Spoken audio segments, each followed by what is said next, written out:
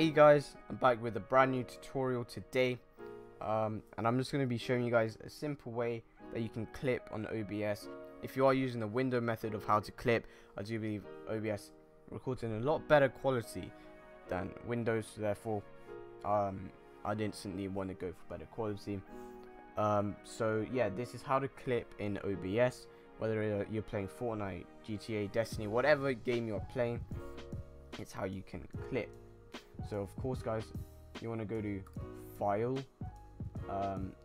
then go to Settings, and then here on Output you want to go to Replay Buffer, and then guys you want to click Enable Replay Buffer. That is the one thing that you need to click on. So Enable Replay Buffer, and then over here where it says maximum replay time seconds, you want to in seconds enter the amount of time you want OBS to go back and record.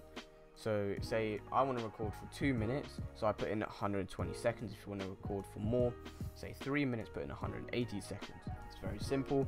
So just enter that. You then want to click apply, then click OK. Yeah, and click File, Settings, and then you want to go to Hotkeys, and then you'll see this replay buffer, save replay. I put my key as F9, so enter your key right there, and then click OK, or click apply, then click OK.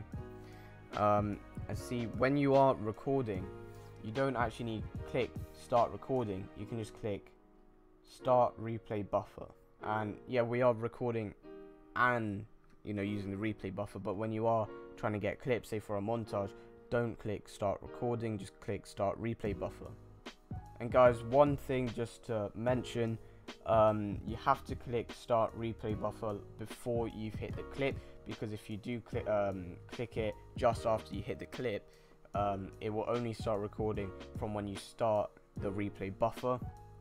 Very self-explanatory, but just a quick tip to mention.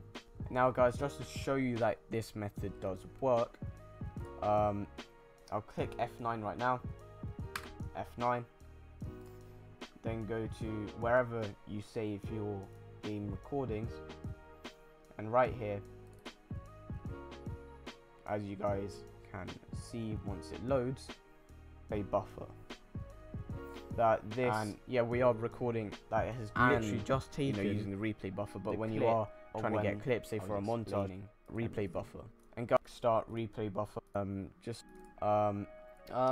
yes guys, it is 49 seconds, but obviously that's because I didn't wait 2 minutes after starting the replay buffer.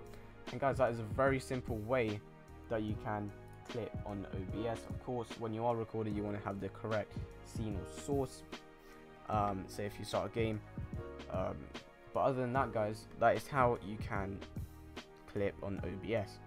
So guys, I hope this tutorial was helpful towards you guys, and if it was guys, leave a like and subscribe.